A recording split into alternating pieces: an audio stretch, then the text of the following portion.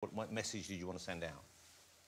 Well, basically, when the Universal coming to me and to my team, say, listen, I'm interested to do a documentary about you.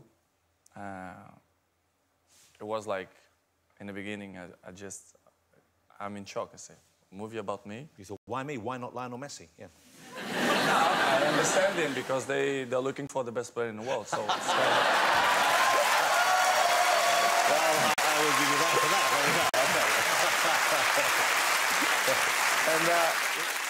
And I think at the end of the day, the last result, it's good. I'm not showing something fake. It's me. The people who really know me, my friends and my family, they're not going to surprise. But I did the movie for my fans. For them, for my fans, especially because they're always with me in the great moments and in the bad moments too. So I did for them.